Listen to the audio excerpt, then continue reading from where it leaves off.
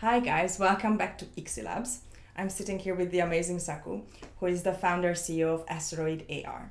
And we will be talking about the very simple and unambiguous topic of how does it feel to be a woman in tech?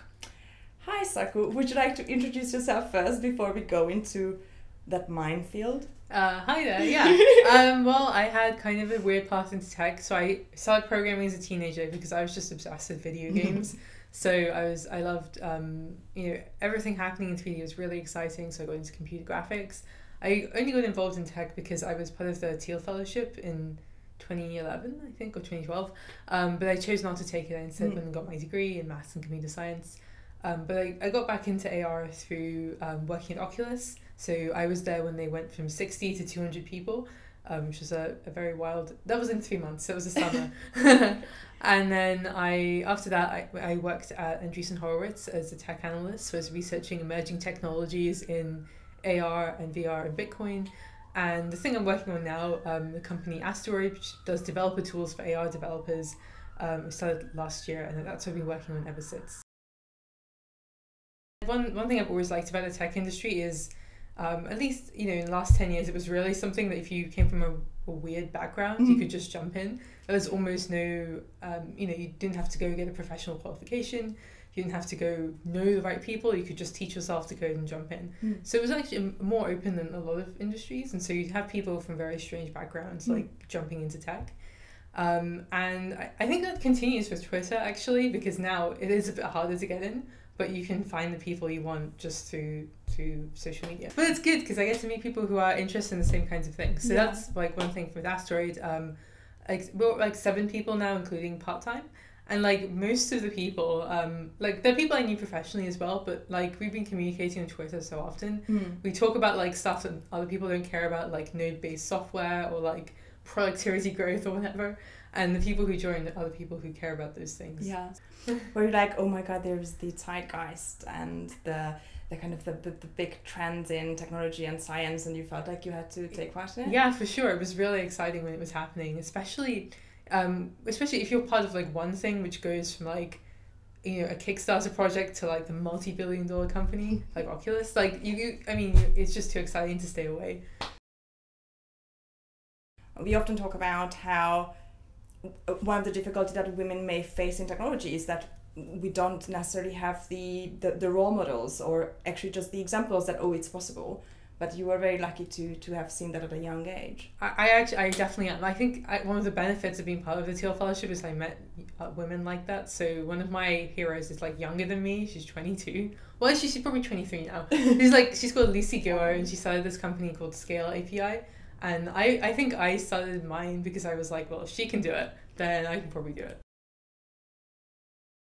So this is my theory about millennial women, is that they grew up watching like Mulan and like all these movies which have these like really like strong female protagonists, and then the world wasn't quite exactly as you expected. I've seen Brave. And so I was like so one movie I really like is Mean Girls, where so in that it's like Lindsay Lohan plays this like girl who's really good at math, but then she tries to be like a mean girl. Oh yeah. But then she goes back to math. And the message of the movie is you shouldn't care about doing that. You should just go and do your thing. So I was like a very naive kid. I was like, oh, I'm going to be like Matilda and Lindsay Lohan in Mean Girls. And I went and studied maths, and then realized that the world doesn't quite share that attitude. So I like never encountered any kind of negative attitude to women in math. Till I went to university, and then they're like, oh, that's what men do.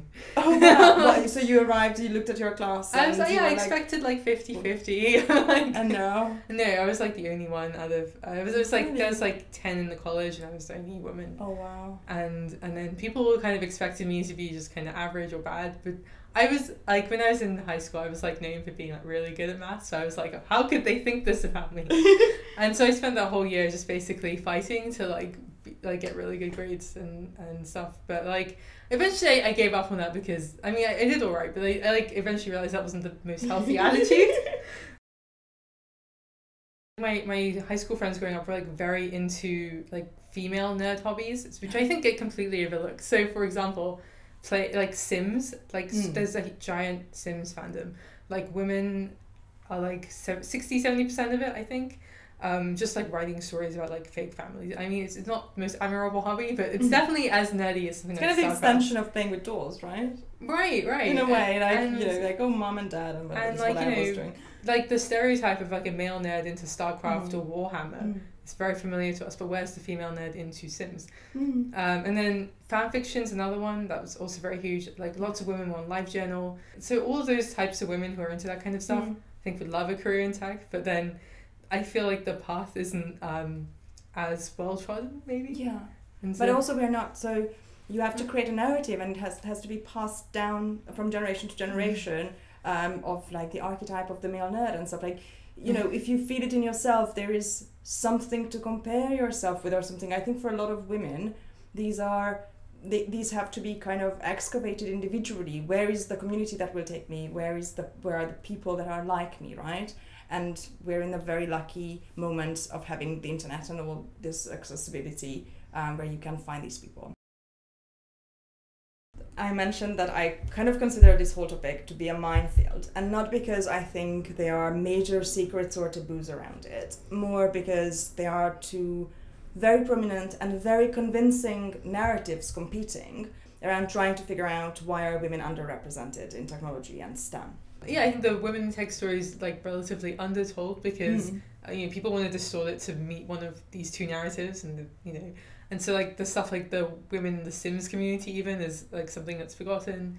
It's also just like the types of women that you meet in tech are like very strange people generally. I mean, no offense to you or me, but like you've got to be adventurous and creative to go into this new field. The types of women who do it are the non-conformists, definitely. I don't consider myself to be necessarily in that category, but I know that when I speak with my friends who have more like traditional middle class jobs, super educated women who work more in like health or education, areas like that, the things that for me are extremely interesting intellectually and an adventure and fun and thrill and I love it, to them sound like super stressful, uncertain. Right. How can you live with yourself?